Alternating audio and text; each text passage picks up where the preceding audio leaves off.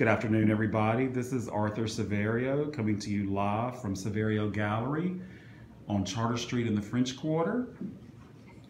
Presenting to you Miss Bethany Bultman, who's in charge of the Musicians Clinic and who's had a long line of knowing famous photographers, and Miss Penny Weaver, who has photographed probably one of the most famous photographers, Cartier Bresson. So I don't know which one of you ladies want to start first. We'll just kind of get it going and see what happens. Well, B comes before P's. Okay. Well, I never anticipated being the subject of photographers. The very first photographer who I met who took a picture was Diana Mitchner, and she took a snapshot of my husband and me, which she put on her refrigerator in New York. And Eve Arnold saw the photograph and said, "Oh, who's that?" And Diana said, "Oh, well, that's my friend in New Orleans, it's Bethany." And she said, "Oh, she looks like the American Madonna to me." Now, I really didn't see it. So when Eve Arnold called up and said, "I want to come from New York, I want to take a photograph of you," I was like, "Eve, look, that's really sweet, but I've got 2 little kids, I work 3 jobs, I'm a writer, I'm trying to finish a book, I really, honestly do not have time to be photographed by you. I'm sure there's another woman in America that could fit the bill, and you really, I'm sure, could find somebody in New York." Bye. Well, a week later, "Hi, it's Eve Arnold. I'm in New Orleans. When can I come over?" And I thought, well, I thought I made myself really clear. I said, "Look, okay, I'm feeding my kids and bathing them at 5 o'clock. If you'd like to come over, because I need to get back to work. So if you want to come over at 5 and watch me feed my children, and whatever, I will, that's fine." And so I was reading them a story, and Eve was walking around taking pictures. And I totally forgot about it. And she left. And a year later, Eve Arnold called up and said, "You are the American Madonna. You're going to be in my book in America. I'm sending you the release, and, you're going to be in corporate collections, lucky you." So that is how I got to be the American Madonna. And she never gave me a press, and she never gave me a book. No. And then Eve died. I think she was almost 100 when she died, but she and I think she sort of thought that it was, the whole experience was really annoying to me. And so I had mentioned to her somewhere in seeing her in New York a couple of times that I really wanted to go to India and do a story about the royal families in India that had become politicians. And I don't particularly remember mentioning that to her, but one day she called up and said, "I got us an assignment for the London Times, and we're going to India, and we have a 3-month assignment." So I got to spend 3 months solidly with Eve Arnold. Wow. And she still never gave me a print. Print would have been okay. I know. But that sounds pretty good too. Yeah. So now you can tell your point of view. Well, my claim to fame in Arthur's mind is that I was fortunate enough to cross paths with the great photographer of the 20th century, Henri Cartier Bresson, who he's known for capturing the decisive moment. He was he was an art photographer, but he didn't see it himself that way. He had assignments all over the world. He documented things. And he happened to come to Greenville, Mississippi in 1970 to make a video. CBS had hired him to be the filmmaker for some kind of series it was doing. This was going to be a film on the Mississippi Delta. And at that time, in 1970, I was a cub reporter, which means brand new, novice, just getting started, for the local paper, which was the Delta Democrat Times. And I'd heard that Cartier Bresson was coming, and so I saw him one day come into the newsroom, and he was a very handsome to me, even though he's much older. He was very elegant. He was just elegant. And I saw him in the newsroom, and I didn't say anything. And then about a couple of days later, Greenville was on the river, on the Mississippi River, a lake that feeds into the river, and there's a levee, a big levee. It's a public place. The downtown ends there. There's a marina, and on a Sunday afternoon, it was gray and cloudy. I was down there for whatever reason, and had one of the newspaper's cameras. I didn't have my own camera. They had cameras that reporters could check out and use to take pictures for their stories. It was a twin lens camera, either a Yashica Mat or a Rolleiflex. I don't remember which one. And I had it, and I saw him come over the levee, because his hotel was literally on the other side of the levee. And he was by himself, and there was a commotion because a car had rolled into the water. Nobody was in it. It was just a loose car. But people were watching it get, all the people working to pull it out. And I went up to him, and,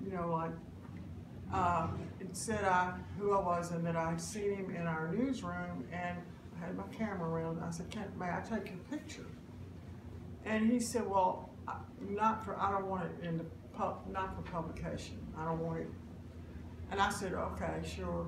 So I took 2 snaps, and I could tell, even though he granted me permission, that he just really didn't like it, me taking those. I mean, it's like he just wasn't comfortable. And I left him, and that was it. And, at some point later, I was learning how to do photography, and I made a picture enlargement, for me, and I had it, and I displayed it on my wall, whatever. And so years go by. That was 1970, and in 2001, I think it was. Wow, 30 years. I had occasion to. The New York Times did a big story about Bresson setting up a foundation in Paris that he was going to donate all of his archives. They were going to be the holder of his legacy. And it was a big story. It was and it was at the same time in Paris a show, a retrospective, huge, of his work. So I saw that, and I thought, well, I'm going to pull out that picture, and I'm going to write Mr. Cartier Bresson a letter and have a little print made and send him that. So as I did, and I outlined, I told him very straightforward what had happened. Here's the picture, and it was a nice letter, if I say so myself. And I sent it off to him, and it wasn't 2 weeks later, I promise it wasn't 2 weeks later, I get a handwritten thank you note from him. It was written on the back of a postcard. It was one of his images on the postcard, and thanking me. And he was up in years. He was in his 90s then. I think he died a couple of years later. And he had his wife or somebody put it in an envelope and mail it. And it's like I was just stunned that he would take the time to write. I mean, it didn't take him, it was just a short note, but it was very fulfilling. Absolutely. And anyway, that was kind of like, being a big fan, it's like I felt like it was sort of the highlight of my life. Yes. I had taken the picture and then had reached out, and he had just been, he clearly was a man of great character, that he would take the time. It's like, your Eve Arnold, you graciously let her take it, but the very thing that she didn't even give you a print. No, that was I just couldn't, that's just beyond, but anyway. I'll tell you an Eve Arnold story that when I got to spend 3 months with her in India, I was just like, Eve, I love your pictures of Malcolm X. I mean, they were amazing. How did you get Malcolm X to let you be probably one of the few white photographers that he allowed to take his picture? And she said, well, you know, I don't really pay attention to what anybody's saying. And I'm little. And I was like, yeah, I noticed you were very little. And so she was at the speech that he gave, I believe it was in Harlem, where the first time he said, we have to kill Whitey, we have to kill Whitey. And so all of the male tall photographers who were in the front left. And she'd been working her way up, working her way up, working her way up, and suddenly she had a clear path and she got right underneath of him. And he wasn't even on a very high stage, and she just got right under him and just started taking pictures. And he stopped and he leaned down and he said, who are you? Like, you know, like, what's going on with you? And she said, look, you really need to go back to that talk. You don't need to be distracted because I can't take your picture when you're talking to me. So he said, well, I don't know who you are, but you know, anytime you tell my guys and you're perfectly welcome. But she had no idea what he said. You know, it's so funny that you mentioned that because I literally just ordered and I've gotten it. It's Aperture has like a sale, small print sale, and you can buy it for, you know, they have, and I bought an Eve Arnold picture of Malcolm X. Oh, that's so funny. I've got it. Wow. I just got it like 2 weeks ago. It's a Christmas present for a friend of mine in Montgomery. I cannot believe that's so funny. It's a pose. It's like, I think this was a pose picture because he's like turns, it's a profile. It's just, he's looking really sharp. Mm-hmm. But I just can't believe all this coincidence. I know, it's really funny. Small world category. Which is why when I met the wonderful Herman Leonard at the Ken Burns Jazz Book Party, and the first time he met me, he said, I'd really like to take your photograph. And I thought, not again, no. You know, like, I want to be your best friend. I think you're super cool. I love his pictures, particularly of Billie Holiday. But, no, I mean, like, why would you want to take a picture of me? You photographed Louis Armstrong. You photographed Billie Holiday. I mean, like, you don't want to photograph me. So I really liked him and went out to dinner with him a couple of times. And so about 2 years later, we're at this party after Jazz Fest, no makeup on, been out in the sun, and I'm eating crawfish. I'm at a table eating crawfish.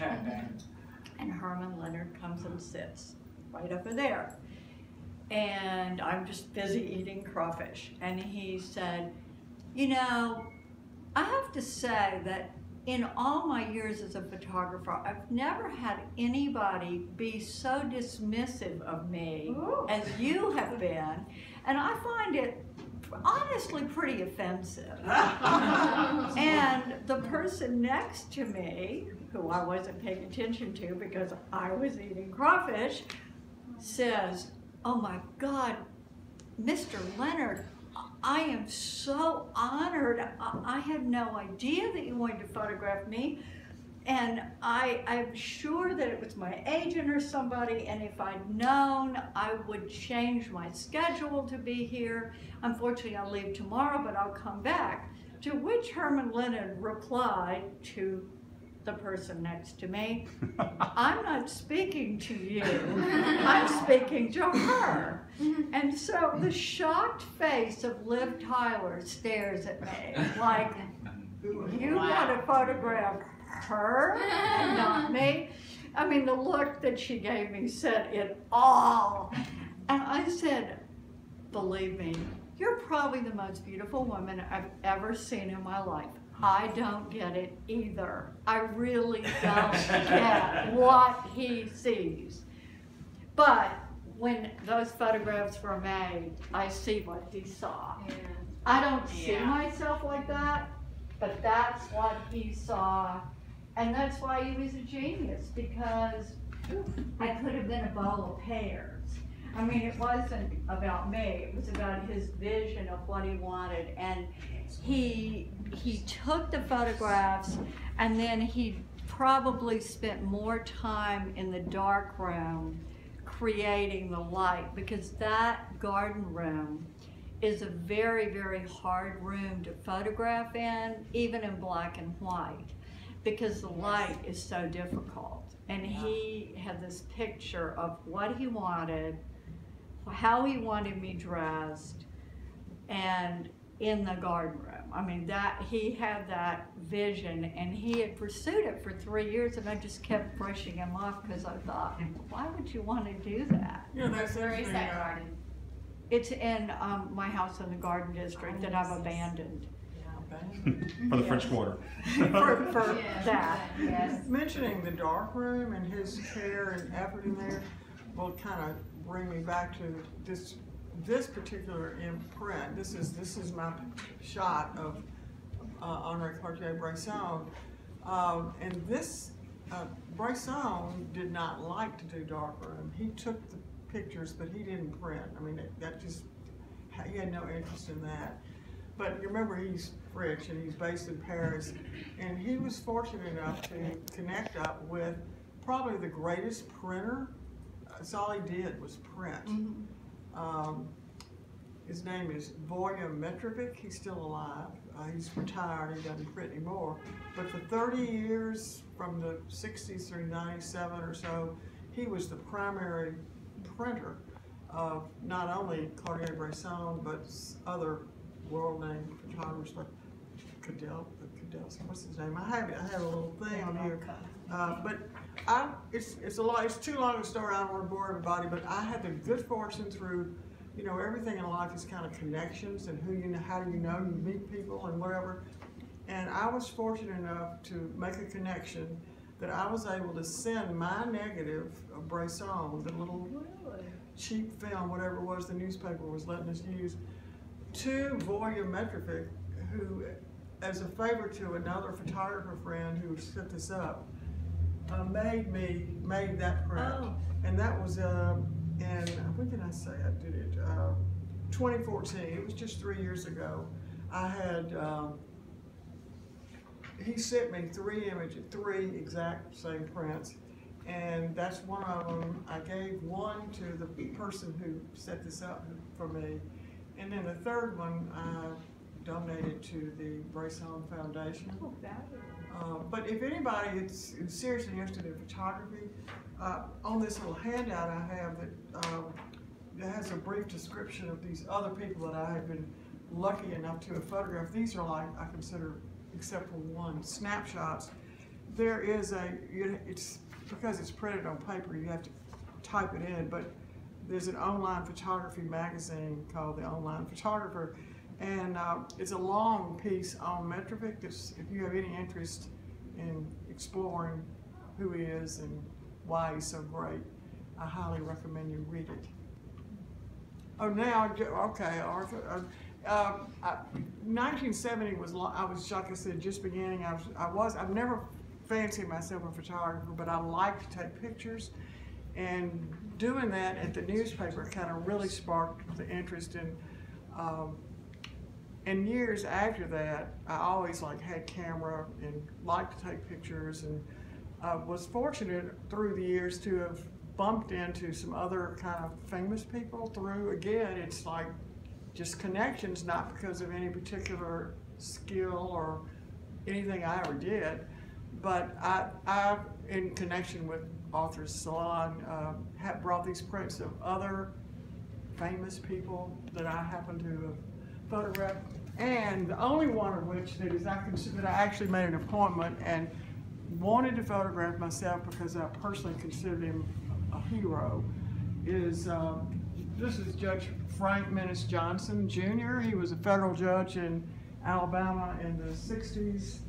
Until he retired, but he was appointed in the 1959, and he was the federal judge who made significant rulings in many of Alabama's most important civil rights cases. including allowing the Selma to Montgomery March to proceed. And I just had, when I moved to Alabama in 1973, I kind of learned about him. I didn't know him, and it was like I had a crush on him, and I wanted to, you know.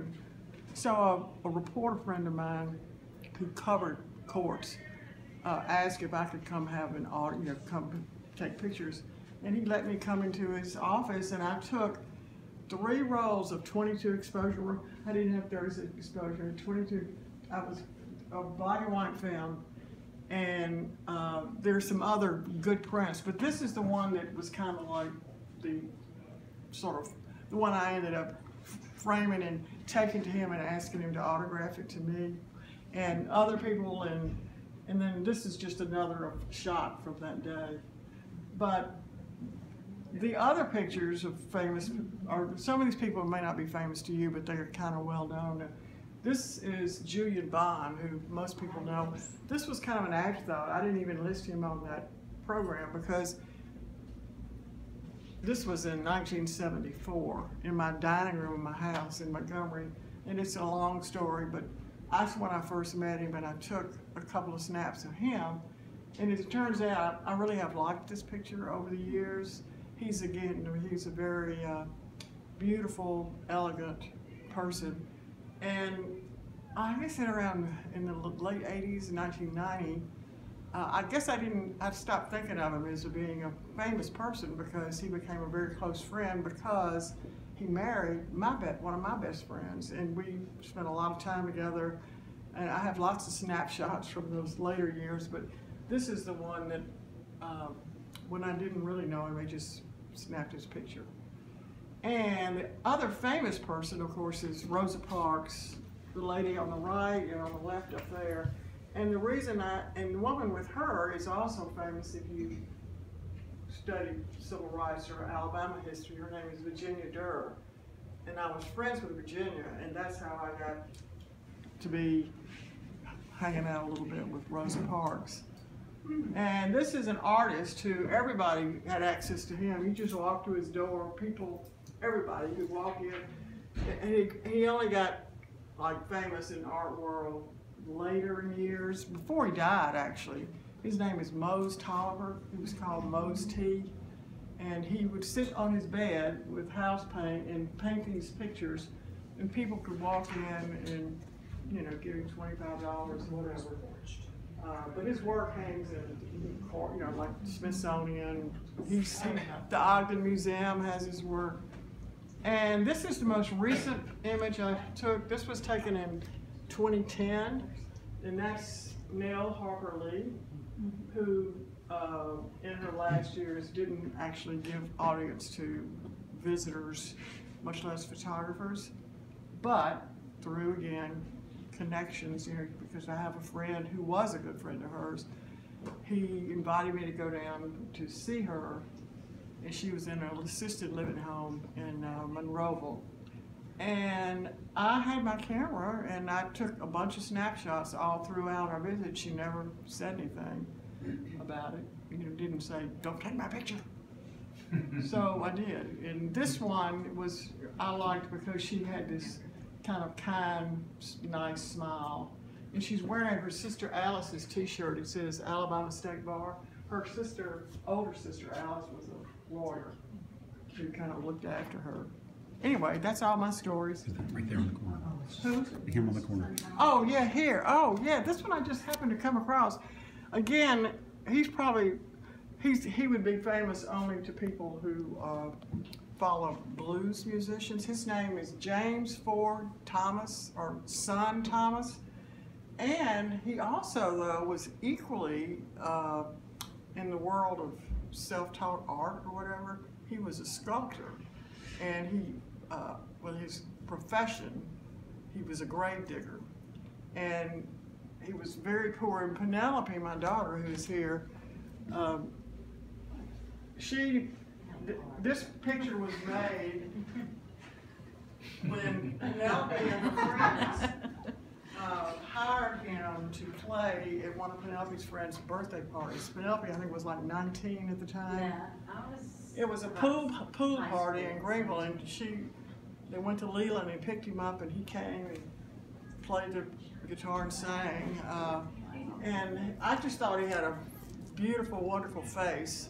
He was always seemed like sad, you know, maybe that's what blues musicians are, but I only later came to know that he was equally known for his, especially these skull sculptures, and he would use like real human teeth in them.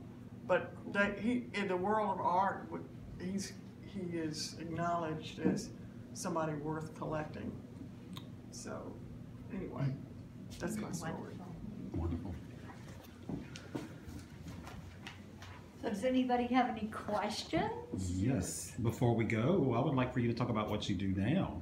Please. Well, And a little bit about okay. stuff too. So I'll tell you a little bit about my life with how I got to know Fats Domino.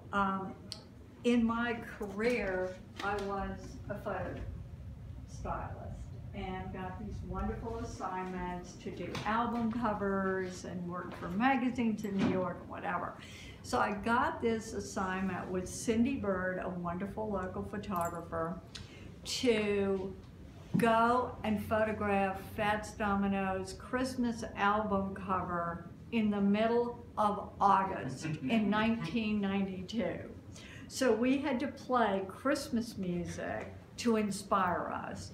Now, to find Christmas decorations in New Orleans in August is in itself really daunting. Then Fats had to dress up as if it were Christmas and walk around his house for 3 days while Cindy took photographs.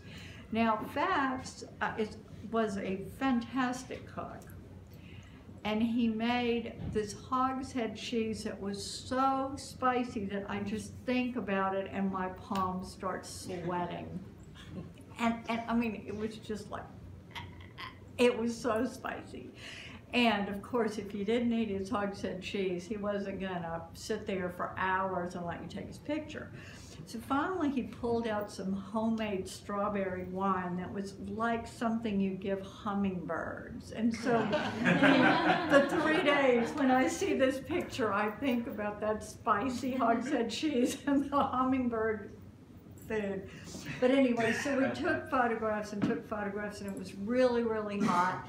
And Cindy Bird said on the last day, "Let me just take a snapshot of you and Fats." Now, that stuff was fantastic on the actual album because in the armrest, he had his telephone. And when the phone rang, the brake lights on that Cadillac sofa came on.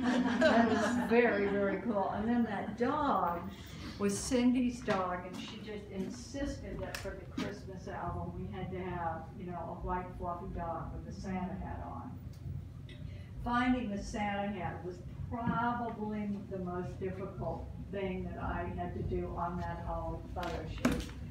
And so that was the last day, last picture of Fats. But today, I run the New Orleans Musicians Clinic and Assistance Foundation, and we do healthcare and social services for 2,500 performers in New Orleans.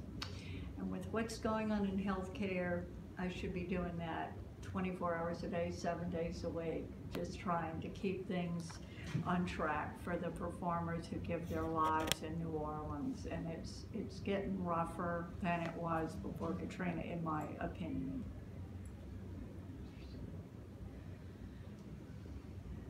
So any questions?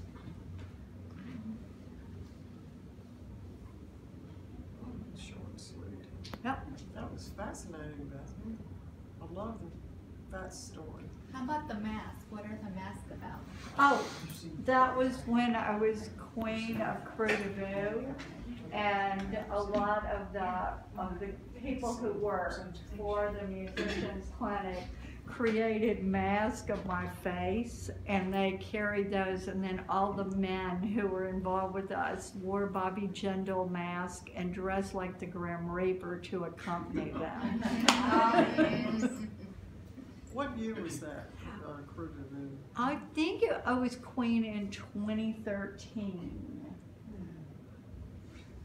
It's a lot of fun. When I was 7 years old, growing up in Mississippi, my parents brought me to D.H. Holmes to sit on Santa's lap, and Santa asked me what I wanted, and I said, I want to be queen of the French Quarter. And Santa looked kind of amazed, like, little girl, that's kind of not what my job is.